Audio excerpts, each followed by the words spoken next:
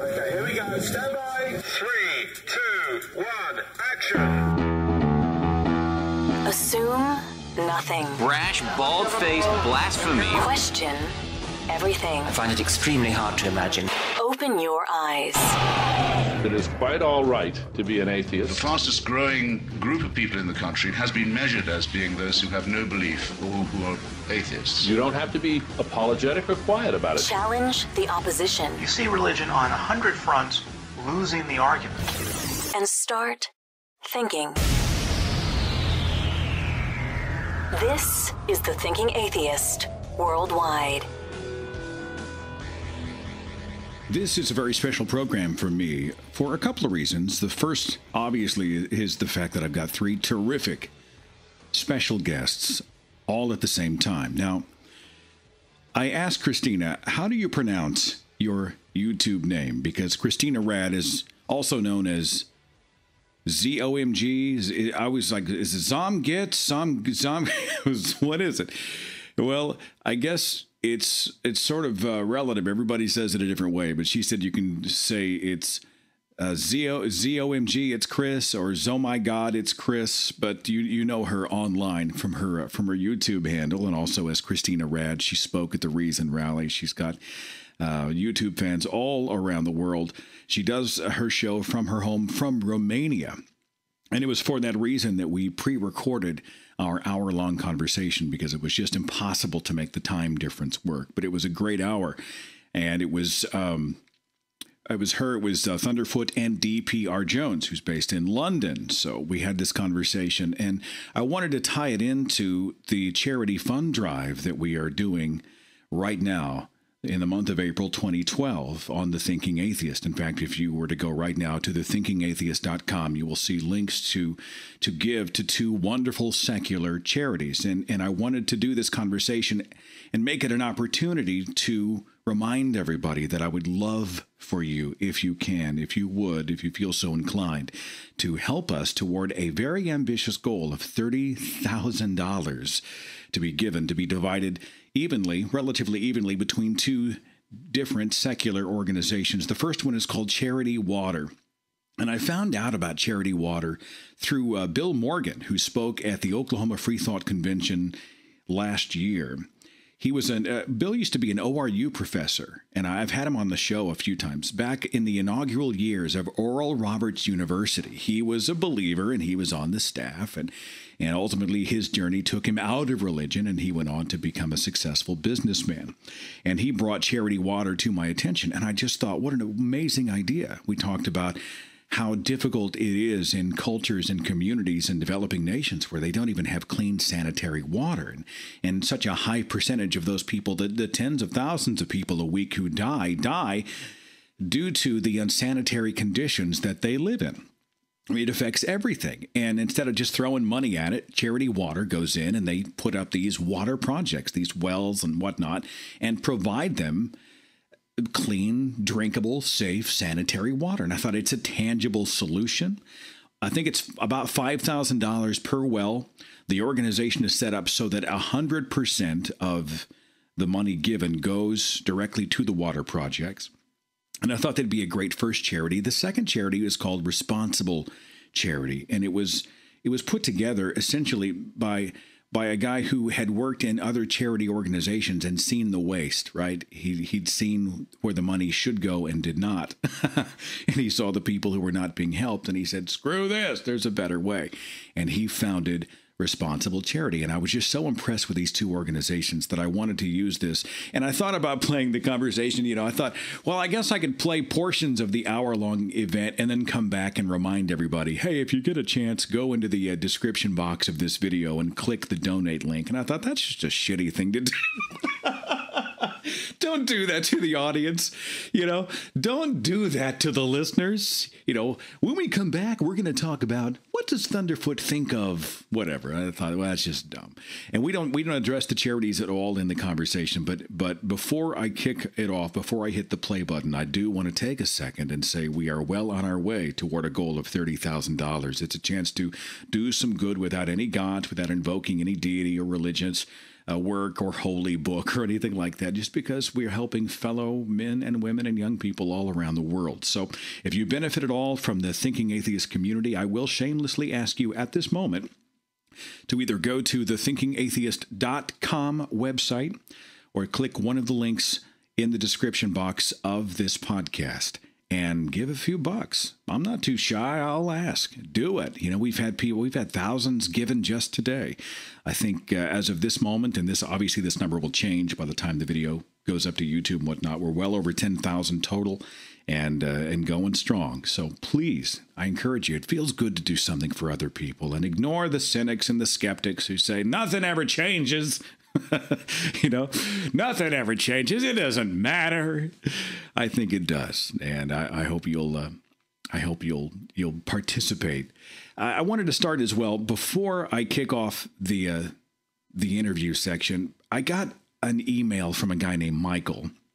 It's real short, but I got it this morning, and I asked him for permission to share it with you because it deals with doing good, right? Doing good without God. And how often do we as non-believers have to put up with, well, you can't have any morals if you don't have God, if you're not a Christian, right? They always say you can't know true goodness.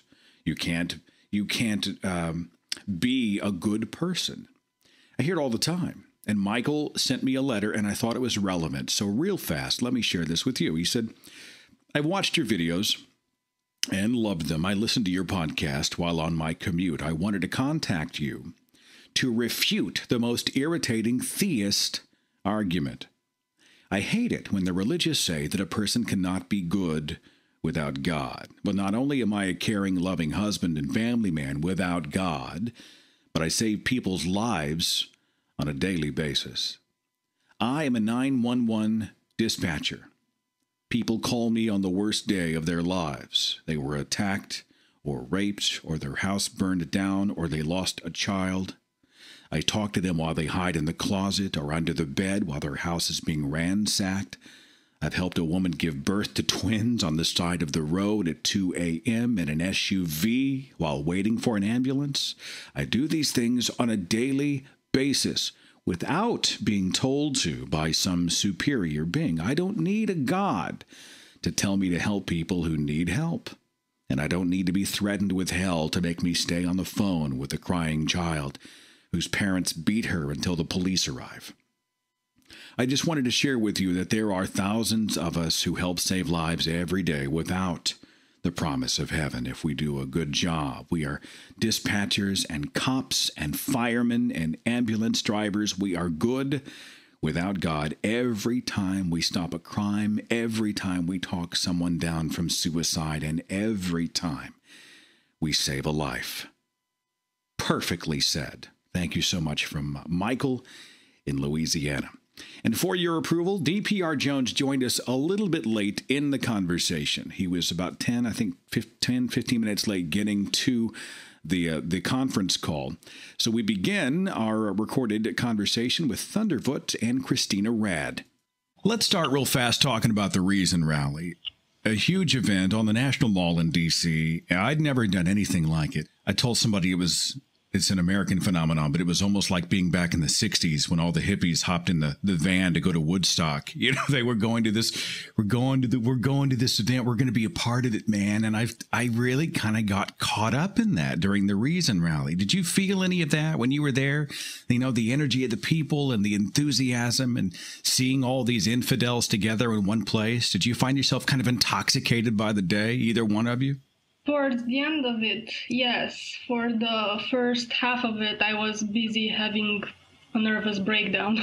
Because you took the stage, you were speaking in front of tens of thousands of people. Yes. You're backstage, and what's going on? Is your heart about to explode out of your chest? Exactly. It was pretty bad. It was pretty brutal. But you're not shy. I acted a bit unprofessional. I don't know. I have, I guess you call it stage fright. Like, no matter what it is, it just happens. If I'm alone on stage, if I'm with a bunch of people or I'm having a back and forth conversation, it's fine. But if I'm supposed to hold a monologue, then it's bad. Do you remember one word you said from the stage? Do you remember any of it?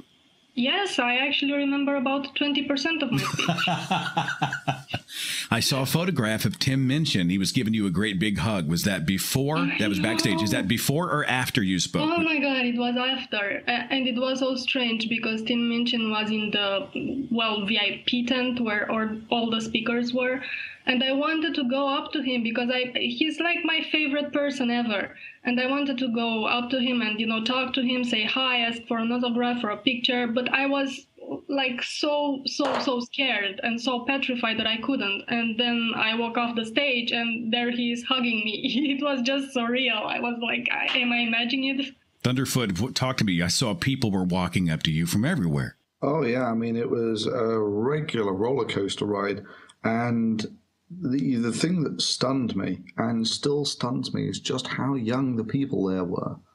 That you really did get the feel that, like you were saying, it was Woodstock. It was young people, energetic despite the rain. I read a survey that said that people under the age of 30 are twice as likely today as they were in 1990 to identify themselves as non-religious. And those numbers are really beginning to escalate. And I myself see this. I get emails, I'm sure you do as well, emails and correspondence from teenagers, from 20-somethings. Are you guys seeing that? Young people who say, my parents, my grandparents, my culture, they're all really religious, but I'm just not buying it anymore. You guys seeing that? What do you hear? The messages I personally get are usually asking for my advice. How should they come out?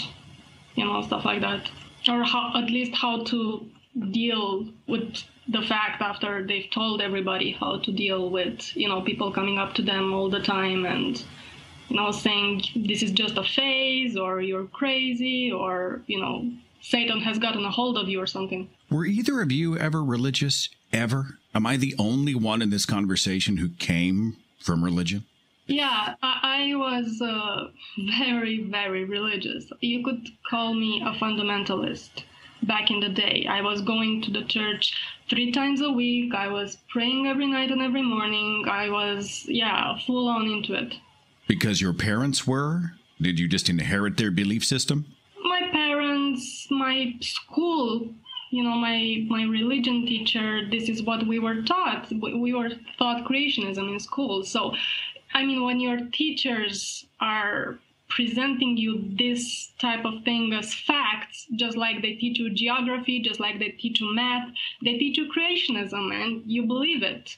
And also the parents and also everybody I knew. So I just took it as a fact because this is how it was presented to me. It wasn't even an option not to believe. So this is in Romania. Is this a public school? Yes, it was a public school. And they teach religion as fact in your public school systems? Well, I know they still teach religion now. I don't know if it is just as bad because I don't know any young people who are, like I was, 8, 9, 10 years old. So I haven't talked to anybody. I don't know if it is this bad now, but yeah, this is how it used to be. So this explains why you are so passionate now about debunking the creation teachings, right? Because you escaped and so that drives you, yeah? Of course it does. Especially when, I don't know any atheists in real life. Not in real life, because I've met the people who are living inside my computer. I met a lot of them in real life, but I'm talking about people here in my country.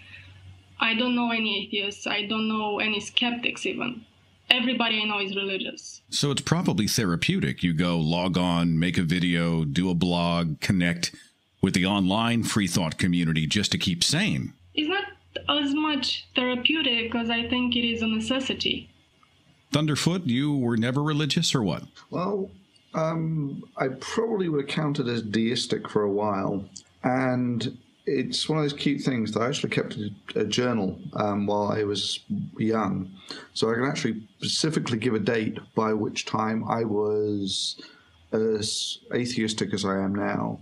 And that was by the age of 16, where there's actually this journal entry that puts God into the same category as Jedi Knights and Super Star Destroyers. They've got some sort of appeal to them, but ultimately they're fantasy.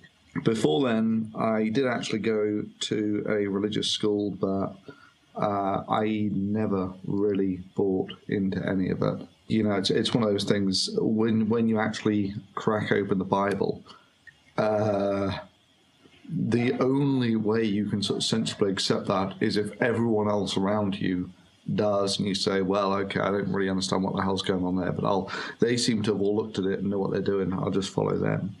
But when you actually sit down on your own with a book, how can you believe this stuff? It's crazy. Exactly. That's what happened to me when people ask me how did I become an atheist. Well, I read the Bible on my own.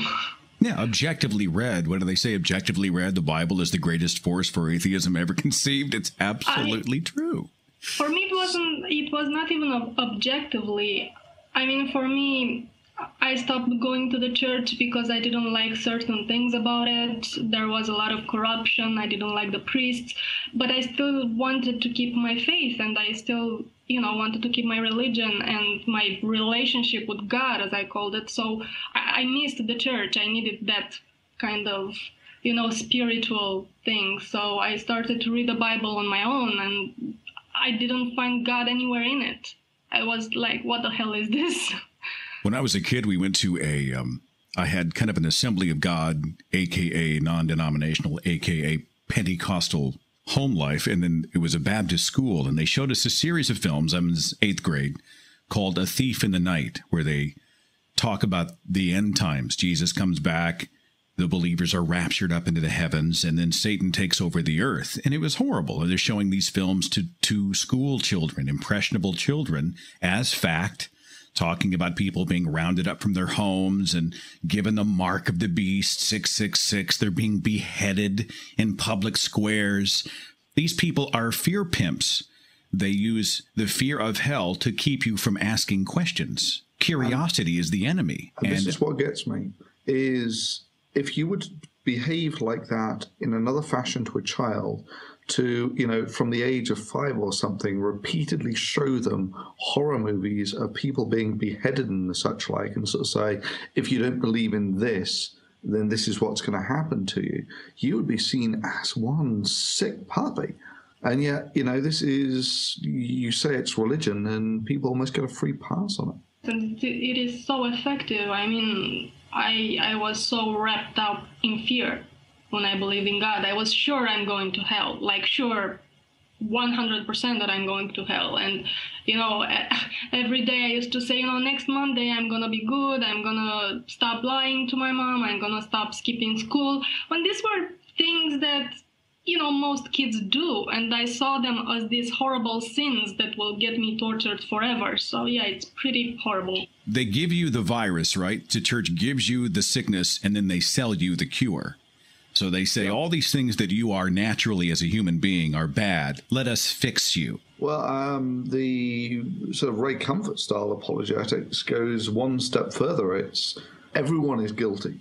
Even the most menial of crimes is worthy of eternal torment by these people. That's how broadly they cast the net now. It's not just sort of, well, if you ever told a lie, then you are worthy of eternal punishment. Which you say this to any sane person, they're saying, what are you talking about? That's crazy. No logical, sensible, compassionate being would torture you forever for just a single finite transgression. It might not even be a real transgression. You might be the lie of convenience. No, I don't think your ass looks big and that sort of thing. Am I now doomed to eternity in hell for that one statement? Well, I mean, this sort of stuff is not coming from Ray Comfort, obviously. This is in the Bible. And with lying, it's not, you don't look fat in that jeans kind of a lie. It's more, testifying against your neighbor. So telling a lie with bad intent. That's the sin of it. But yes, people are all about Jesus and Jesus this, Jesus that. And in fact, it is an improvement, the New Testament from the Old Testament, because you have the entire love everybody type of thing. But at the same time, Jesus says that if you just look at another person with lust, that's adultery. Actually, that's a bastardization of Ray Comfort's, and I've been over him. I went over that with him. What it's basically saying is the eyes wander before you actually commit adultery. In other words, you are thinking about it long before you actually do it. That's, if you actually read it, just read the Bible straight, that's the meaning that comes to me. Is that probably depends on the translation, because in the Romanian translation it's pretty clear that this is what it says. It's okay if you're sorry about it, because then you ask for forgiveness and you're forgiven, but even that counts as a sin. What was taught to us was if your eyes are wandering and you see something that causes you feelings of lust and you look away, you're fine. But if you look back, you look back a second time, well, look out, because that's lust. Yeah. DPR Jones has joined us. Better late than never. Glad you're here. And it was a pleasure to meet you at the Reason Rally. Likewise. You know, having DPR, Thunderf00t, and Cristina all on this particular call, I'm suddenly struck by the fact that I'm the only one who has an accent that does not make me sound smarter. I'm just the only one who, I have an accent, but it doesn't do me all that many favors. I sound like the guy who's there to tune up your car. Well, yeah, they might. They might learn to fake it. That's what we all do. So there was, we were setting up an interview or something, Cristina. This was last year, and you disappeared for like weeks, and then afterwards said, "Oh, sorry, we had a snowstorm." I'm sorry. What kind of snowstorm knocks you guys off the grid for almost a month? What happened? Well, this is not in all of the country, but I live in the middle of nowhere, so nobody really bothers if there are issues here, because this is a tourist area for the summertime, and I only have like one neighbor. So, who's going to come here for two people? I have this visual of you, you're building it. You've got a fire. You built a fire in the middle of the living room, and you're sitting there, rubbing your hands together, trying to survive. I don't know why I have that picture in my mind. No, I wouldn't do that. I would probably burn the house down. DPR Jones presents the Magic Sandwich Show on Blog TV. Can you just tell me what... The Magic Sandwich Show is one of the best show names ever. Where'd you get it? Did you guys just sit around the bar one night and come up with that? I would love to say that it was my idea, but I have to give credit where credit is due, and it goes to Don Exodus. The Magic Sandwich was an invention of his that he created around the time Shock of God was coming out with his Give Me Proof and Evidence That Atheism is Correct and Accurate. And Don used the Magic Sandwich Show as a sort of counter to that argument. But what was interesting, I thought, when we set up the show, there were other people with different ideas as to what the show should be called, and I have never had a more protracted debate with four grown men that I've had over what the show should be called. It went on for about 3 months. And every time we got together, all the technical things and important things would be sorted out straight away. And then the rest of the time would just be, well, what are we going to call ourselves? And it went on and on. Thunder will remember this. I think we had 3 proposed names. Everyone basically had their favorite proposed names. I think mine was Reason Radio. Aaron wanted Zoptos, I think. Oh, God, I remember that. Yeah, which is, so it's one of these names like, not quite like ABBA, but if you actually rotate it, 180 degrees, it says exactly the same thing.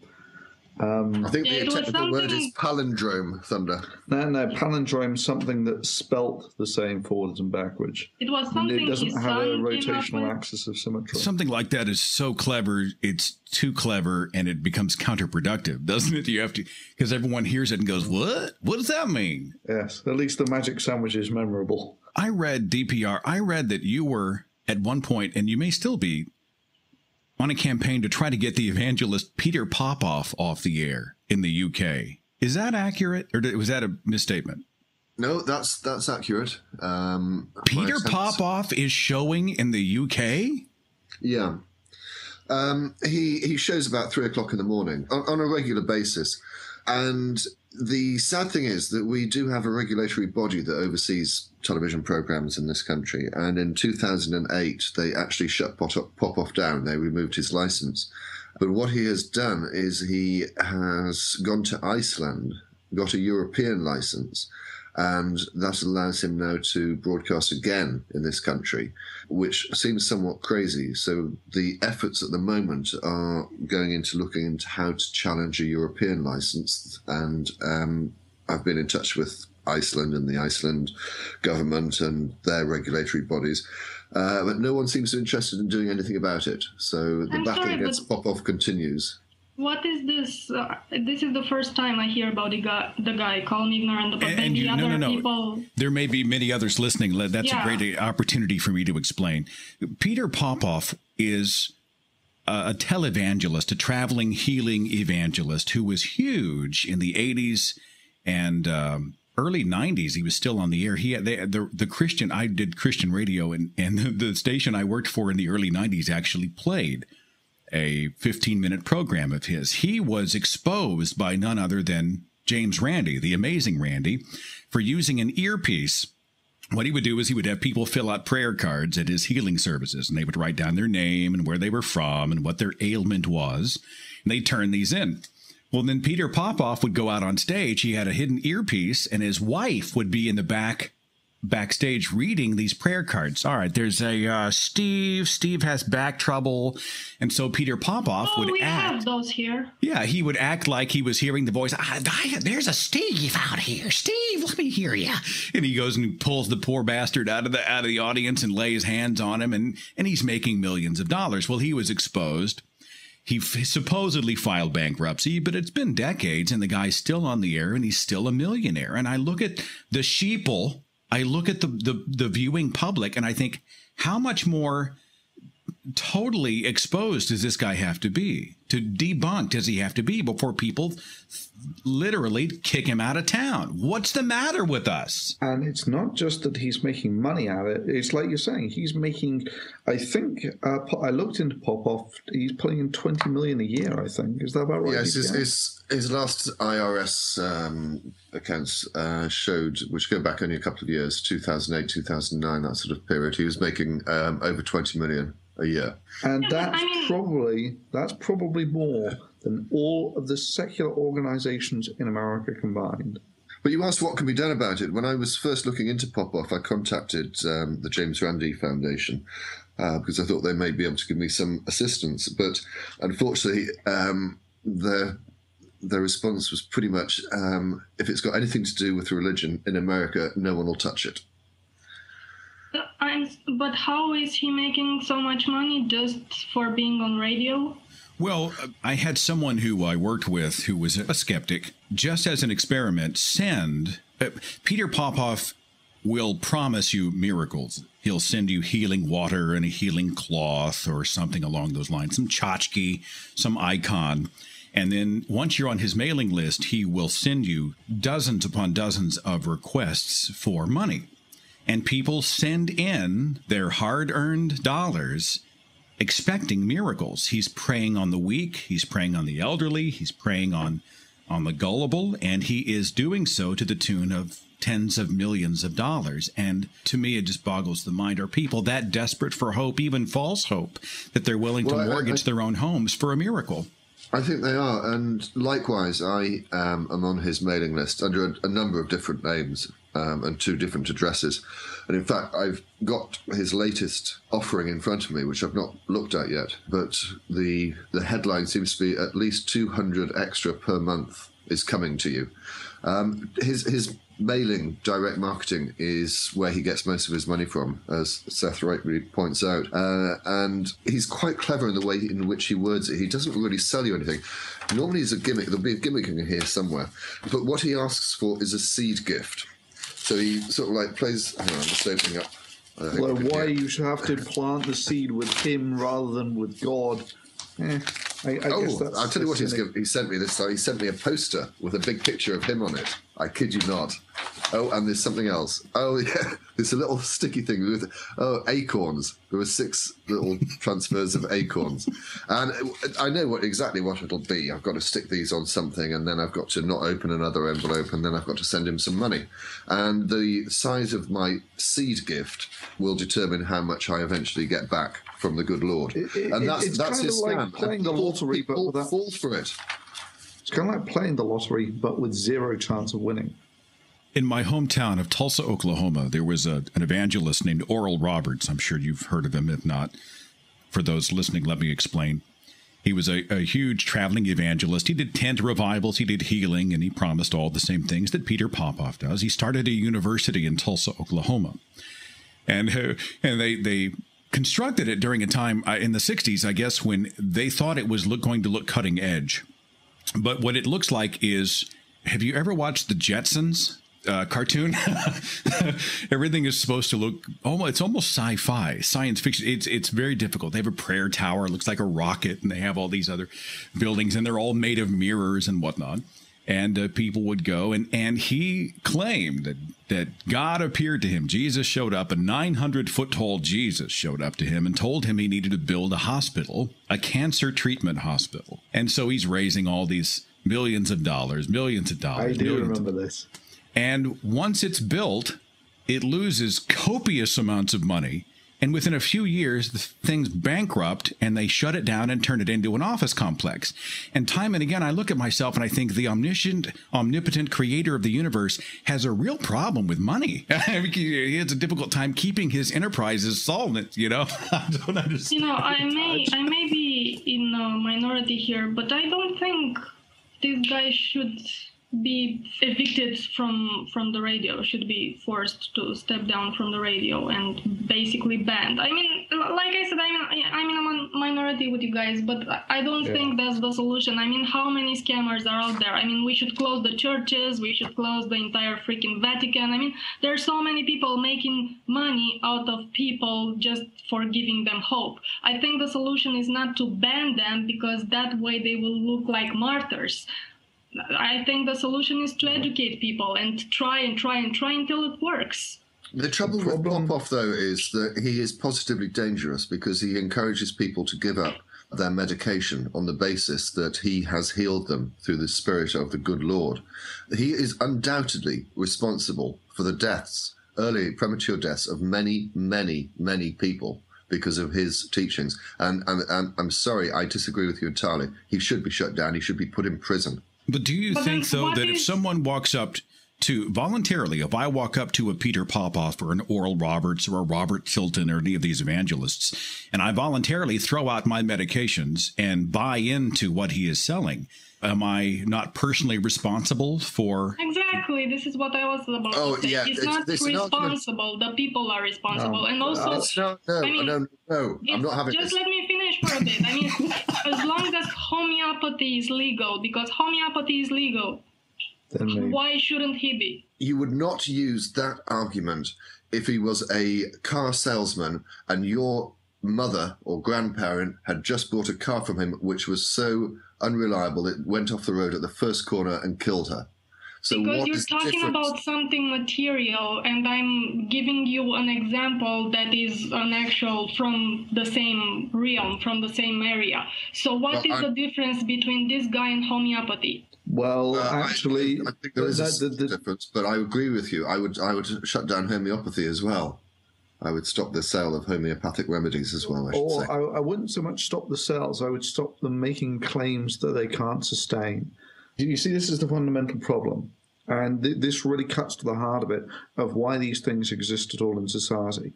If we could educate everyone, as Chrissy suggests, that would be great. Unfortunately, that means educating everyone in society, which is a very expensive way of doing things. It wouldn't be so expensive. For instance, we could make laws to make his business more transparent. For instance, the list with people he quote-unquote helped should be made public, and any reporter, anybody, any paranormal investigator could go to these people and ask them, look, this holy water, did they remove your illness? And that's how he would get exposed. What's the better way? Well, that's almost a fundamental problem, is there is a market for selling bullshit, whether it be homeopathy or this pop-off style, you wave your hands at people, say, devil be gone. And that market is in the billions of dollars, not billions. It's certainly in the millions to tens of millions, maybe even hundreds of millions. And where is the market for actually showing that it's bullshit? It's basically the people who get stung by, I put my faith in Popov for curing my mother's cancer, and it didn't work. Now my mother's dead. But let's not forget, Popov was exposed on public television in America, and after a couple of years, he came back. This is where it does get a little tricky, in that homeopathy is probably the better analogy, or anything like that, any of these alternative medicines, because whilst they can be shown to have little or no detrimental effects, this is why you don't have to go through the rigmarole of FDA approval for homeopathic drugs, because they have no active ingredients. But you are actually stopping people who would otherwise get real treatment from getting it. And this is the thing that allows them to do this is that they can make claims that are not valid. And I think that's where you need actual legislation to stop people from making claims that basically enable them to sell false hope. I would agree with that. I would think that as long as you sell something, you have to have some standards. You have to say why this specific thing helped you, and if it doesn't come true, then, you shouldn't be allowed to say that. I just don't think everybody should be banned altogether, because I think this would only, make people put even more faith in them, because everybody loves a martyr. When you're selling an idea, it becomes this weird nebulous place where people can choose to embrace the idea. Then who is in fault? Is it my fault? If I lose my house, is that just a stupid tax? Do I have that coming? Or is it someone else's fault for taking me in a vulnerable state and convincing me that I should give my life savings because God will bless me? I want to talk real fast about how science and the church have this weird relationship. And check me on this, all three of you. But growing up in the church, we were taught that, well, don't totally trust science. Science, there's an agenda. Science is tainted. Science is run by a secular group. Science is this. Science is trying to kill God. Science. And normally they taught us to distrust. Then, let's say they find a piece of quote-unquote evidence that supports a biblical claim, and they take science and they put a three-piece suit on it and they walk it out in front of everybody and say, look, it's science and it proves our position. It's this weird paradox where they say, don't trust it, but hey, by the way, if we see something that buttresses our religion, science is now the hero. Do you guys see that? Yeah, it's all over the place. Science, bitches, it works. That's all that needs to be said. It's the only epistemology that actually has a track record of working. It's the only way that we've actually found that acquires us knowledge that allows us to make computers, mobile communication devices, that allows us to have these sort of Skype conversations with each of us in a different time zone. The miracle of science makes the miracles of Jesus look like callow party tricks. I've got a slightly more radical approach than the other two. Mine is that these people should not be allowed to benefit from the advantages of science. And as well, they should be made to wear dog tags. So if they get knocked down in the street and the paramedics arrive, they will check and they say, okay, this one's religious. Rather than waste time taking to a hospital, they should be driven to the nearest church, left on the steps of the church. And then You're they can not get really on with serious, people. though. Well, what a wonderful idea that would be. Then you'd very quickly find out what they really believed and where they genuinely put their trust. And it is in doctors and science and medicine rather than God. There's this great sort of instant counter to, there are no atheists in foxholes. Yeah, I mean, it's not true anyway. But the quick counter is, and there are no theists in hospital waiting rooms. You make a very, very valid point. It's so powerful. You just wonder why on earth there are so many people that are still believing this nonsense when they don't lead their lives by it. I'm sorry, I interrupted. Probably best if we don't go down that route. Let's move on. No, I think it's a fascinating question. For me personally, my upbringing I was raised by theologians. They were not just believers. They were biblical scholars. There was no choice.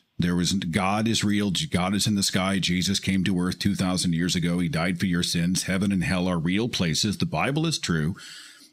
And what they did is they conditioned us as very, very, very, very young, impressionable minds to distrust anything that came against that foundation.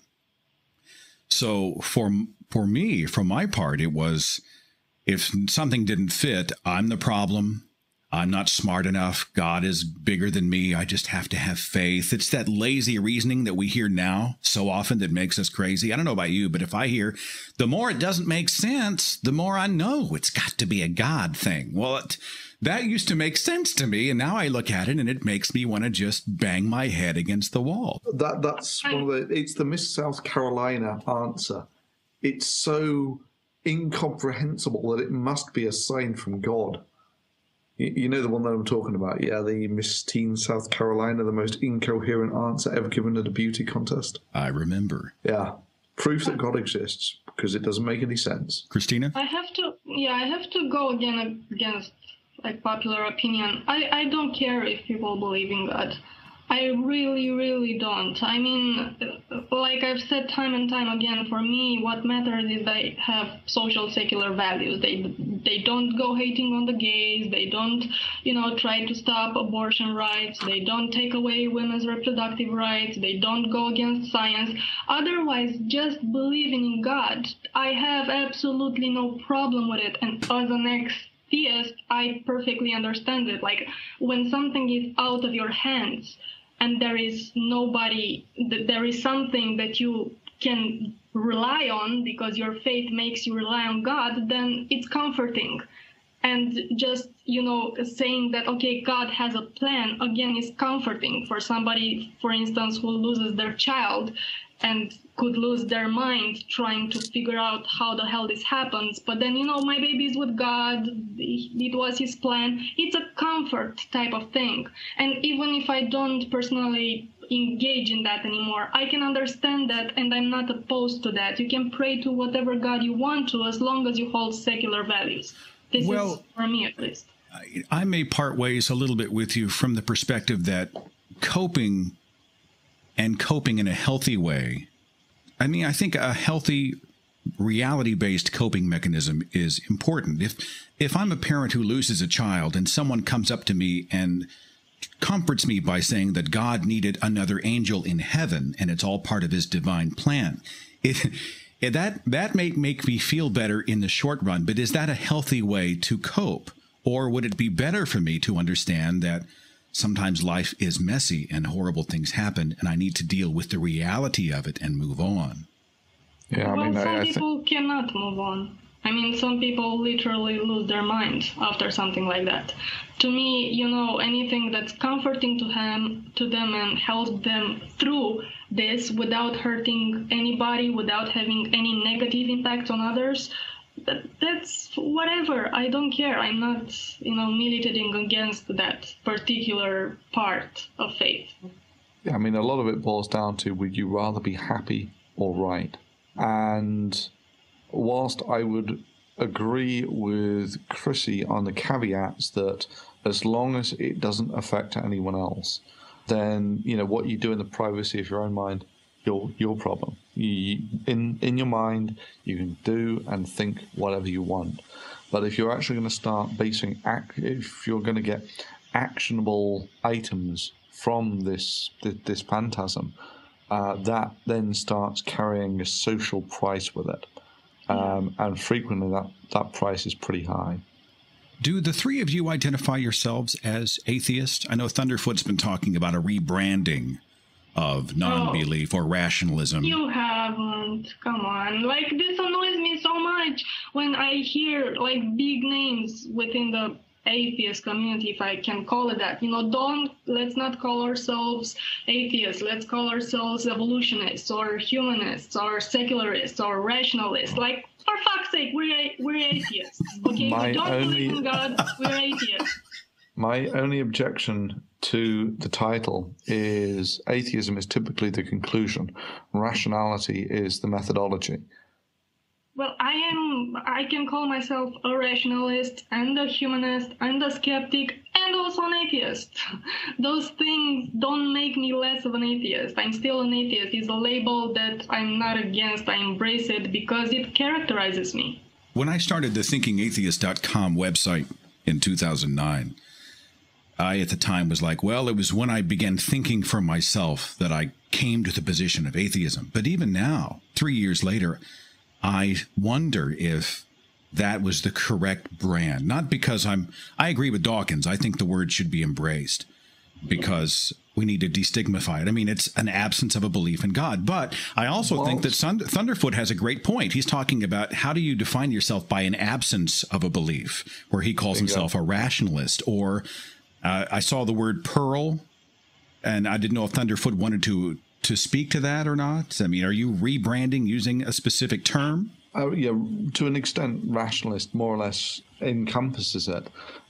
If you were to describe what you believe in, then the principal methods used by scientific naturalism is physical evidence and reasoned logic, which would be the anagram Pearl. If you want to go a step back further than that, you can go to practical models of utility about reality, which is basically, that's what everyone does. That's all we essentially do as humans. I love Daniel Dennett to death. I'm a huge admirer of Daniel Dennett. Every time he talks about the brights, I want to crawl through my computer screen. Let me make another point. I mean, atheists just don't believe in God.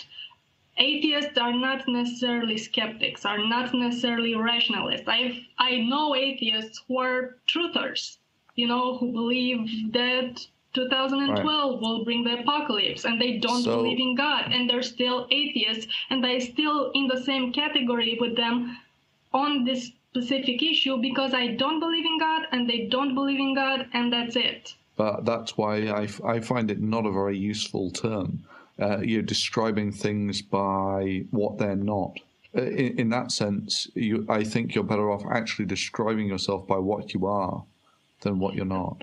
I'll tell you why it makes sense. It's because 85% of the entire world population has a religion. And when it's a majority that big, and it will eventually come down to even like in a census, in statistics, in interviews, everywhere, what are your religious beliefs? And I say I'm an atheist, meaning I have none. This is a word that I'm not going to say, if somebody asks me what are your religious views, I'm not going to say, well, I'm a rationalist or I'm a humanist, because that's a different area.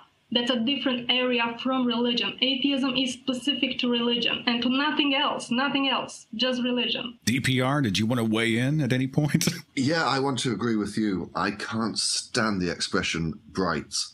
I think it's arrogant. I think it's pathetic. And it's awful. I think it's great for one reason only, because when we do adopt the always look on the bright side of life as the national anthem for atheism, it's a great pun on bright. I understand what he was trying to accomplish. He's coming up with a supposedly catchy, happy, one-syllable thing, and I just see it as completely wrong-headed. I can't get my head around it. That said, I also have a problem with skeptics or skepticism, and I think that is a slight difference in language and the use of language, because here I think skepticism has a slightly negative connotation to it and implies that you're somewhat closed-minded or not open to possibilities, and I don't think it's quite the same in America, but as I have a problem with for me, what I mean by skeptic, I just hate labels. When I describe myself is... Let me go back. Sorry, let me go back. You hate labels of any kind? Well, I think too much time is spent arguing about semantics. I suppose it's a necessary evil. Well, the word probably wouldn't have to exist if we didn't have people walking up to us, at least here in the 50 states, and saying 90% of all Americans believe in God. Of course, They haven't actually studied those statistics to realize that that belief in God also encompasses UFOs and ghosts and, you know, and the spirit of Elvis and all these other wild things that fall under the God umbrella. But when people come to you and they position themselves from a theist point of view, you just say the word, well, I'm an atheist. I don't buy it. Exactly. And I think it is contingent on what arena, what forum you're in. In America, I think you're right, using the word atheist, even though it wouldn't be my first choice of title, it would be one that I would use in America for two reasons. First of all, you've got to destigmatize the word. And secondly, everyone knows what you're talking about when you say I'm an atheist. And plus, like these labels, I think they are useful. I mean, I know people are starting more and more to hate labels, and I don't see why that is. For instance, when somebody asks you, so do you believe in creation? And you can say, no, I'm an evolutionist, or no, I'm an atheist, and not necessarily mean that you're an evolutionist, because you can be an atheist and believe that aliens planted human beings on Earth. There are plenty of people who don't believe in God who believe that. Just so you know, the evolutionist is one that really does just grind my gears, because you don't get gravitationalists and Faradaists and all this sort of thing. You know, you don't have the opposite. Like, what would be the opposite of a gravitationalist? Whatever. There is a minority of people who believe the contrary. Yeah, a floater. But when there is a majority of people who believe in creation, I think it's useful to have a word that counters that.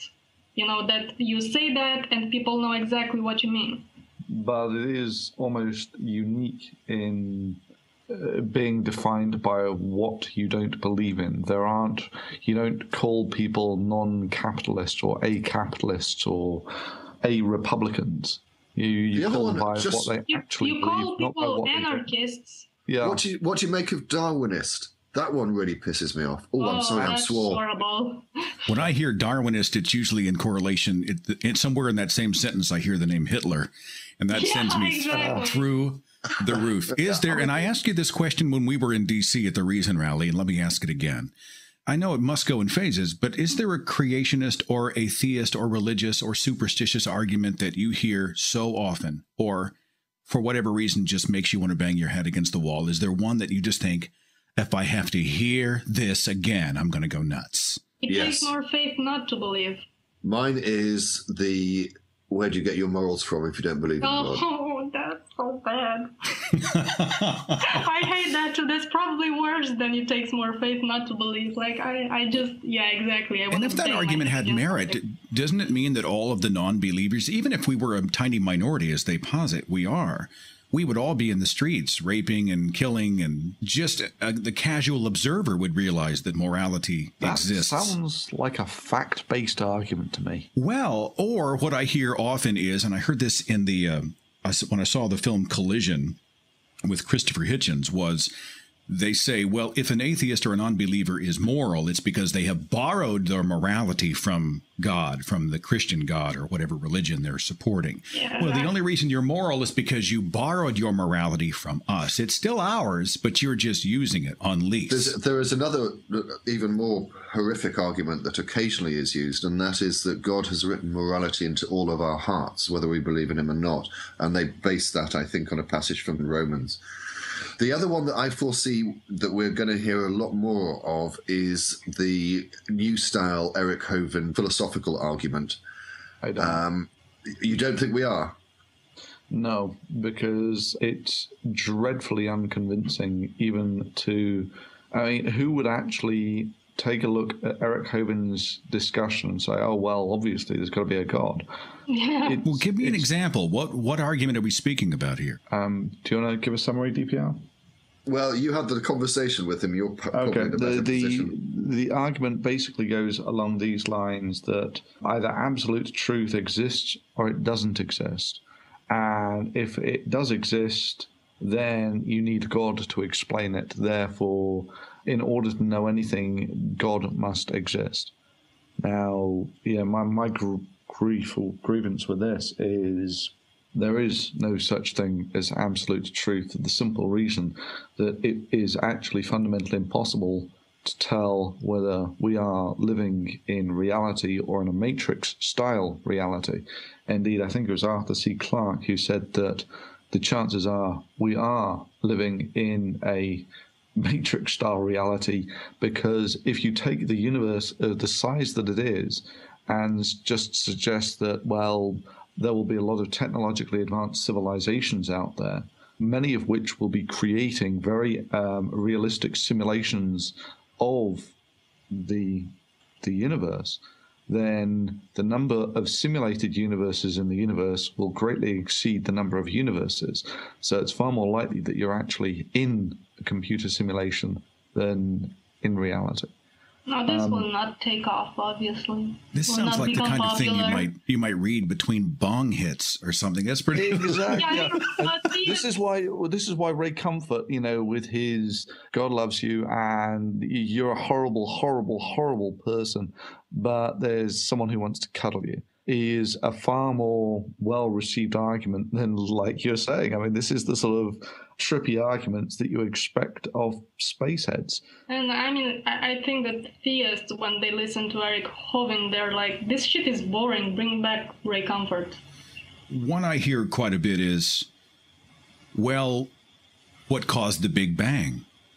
And I always cock my head like a dog when they say it, because part of me is like, well, just because science does not have a definitive answer as to what caused the singularity that spun the universe into motion has no bearing on Yahweh, the God of the Old Testament, the Old and New Testament, and the stories written by Bronze Age primitives saying that all these things happened. I mean, to make the leap from one to the other.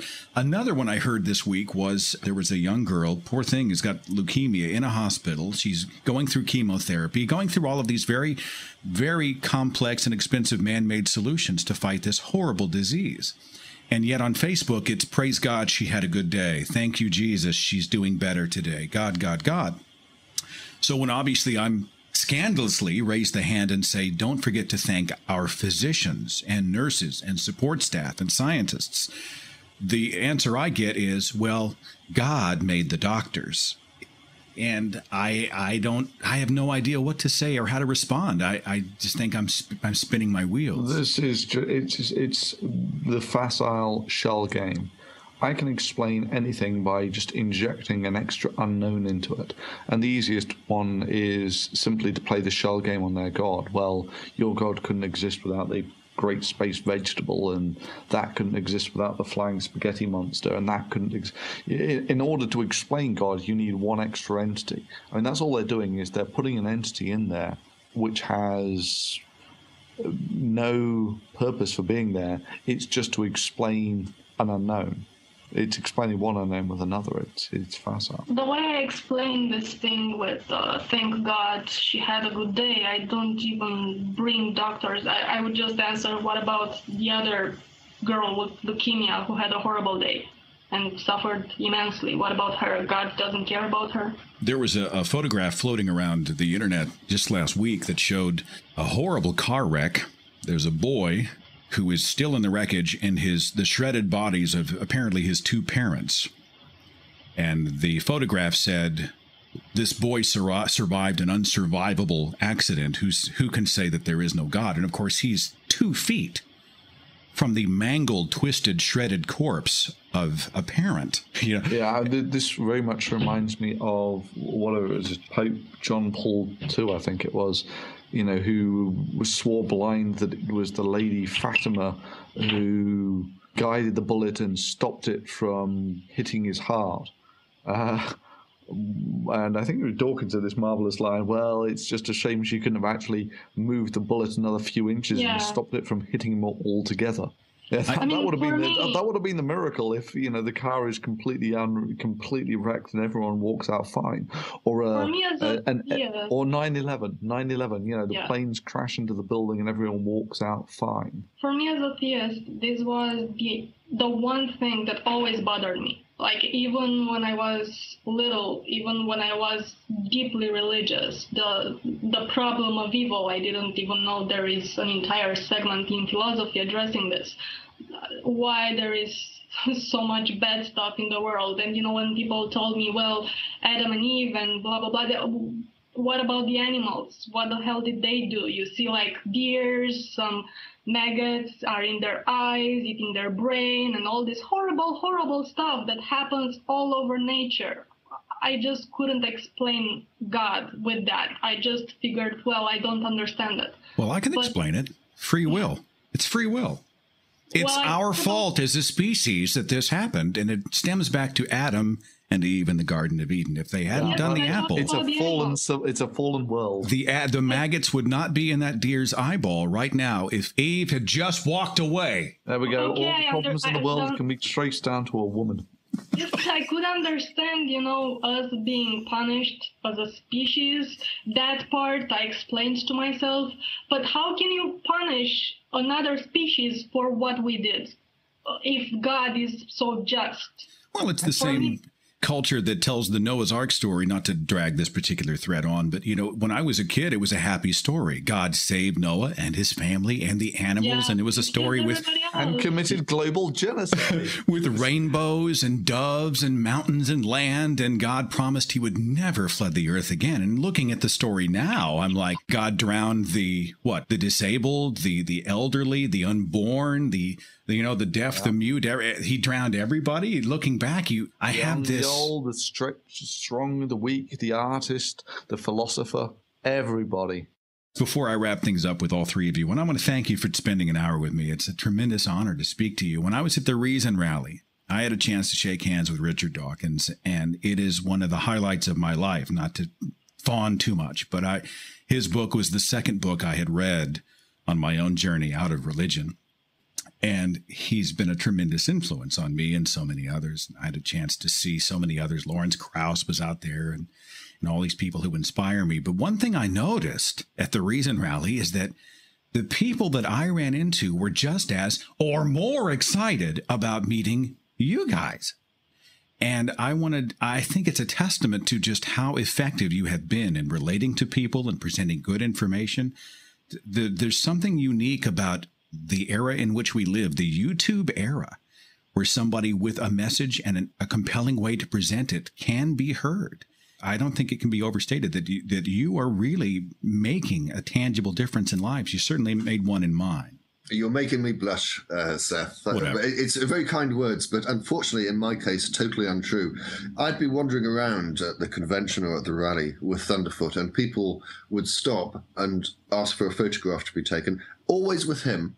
I'd be the one holding the camera, taking the picture, and whilst I'm taking the picture, they'd be saying, "Oh, I do love your magic sandwich show," and I'm thinking, "Hang on, I'm part of that too." No one recognised me, so it's very kind words, but.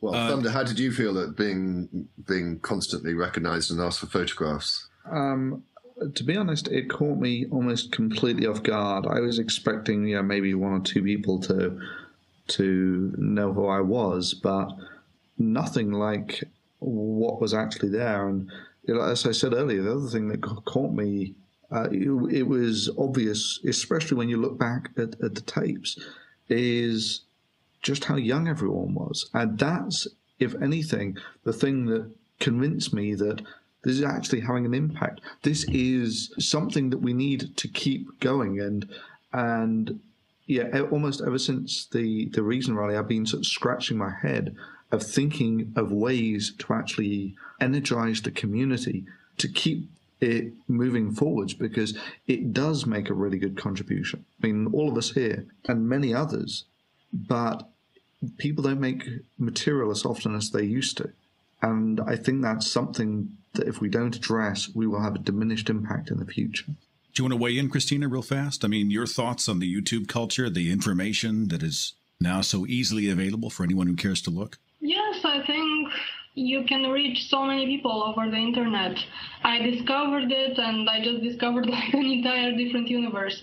And with people recognizing me and so on, it was a shock for me too, especially the first time when that happened, because here in my country I was recognized 3 times, and I was kind of scared all 3 times because people were giving me the bad looks. I was expecting like tomatoes thrown at my head, and then I go to US and everybody's so nice and everybody is so receptive. am I the only one with a site outside of YouTube? I know the Magic Sandwich Show is on Blog TV. Is there another site anywhere? There are likely to be a few in the near future. The Magic Sandwich Show does have a blog site, but it's getting someone to actually run it, and none of us seem to have the time or inclination to do it. But no, it's a challenge that I totally understand. I'm sure you can relate. I am at the point now where I feel like I'm always doing the urgent and not the important, and I need help, but it would be more logistically difficult to have someone else do it than to just do it myself. I find myself in this weird place where I want to be more effective. How do I do it? How do we do it? Absolutely. But the risk of sounding apocryphal, hallelujah, brother. I appreciate all three of you. Thank you so much for your time and for your insight. And I know our listeners do as well. We will be looking for your next work on YouTube, okay? Thank you very much. Follow The Thinking Atheist on Facebook and Twitter. Watch dozens of original videos on the Thinking Atheist YouTube channel. And visit our website for resources, links, contact information, the editor's blog, and more. thethinkingatheist.com.